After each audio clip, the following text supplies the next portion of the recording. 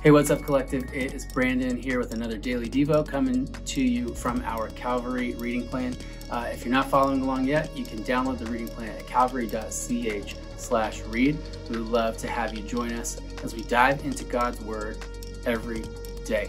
So today's reading actually comes from Galatians 3:23 and goes all the way through chapter 4, verse 7.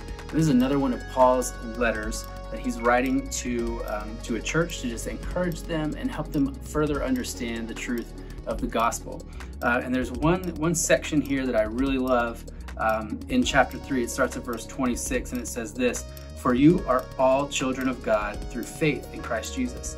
And all who have been united with Christ in baptism have put on Christ, like putting on new clothes. There is no longer Jew or Gentile, slave or free, male or female, for you are all one in Christ Jesus."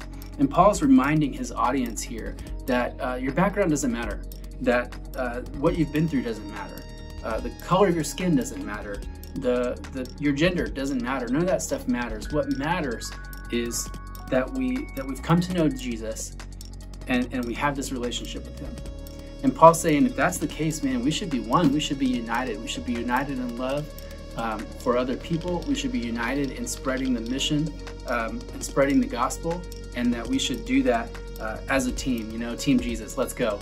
And ultimately, I think what Paul's saying here is that, guys, what's key, what's critical is to live and love like Jesus. And that's what we strive to do each and every day. And if you're doing that, if you're living and loving like Jesus, we're going to be united. We're not going to see division over anything, whether it's race, gender, favorite football team, whatever it is.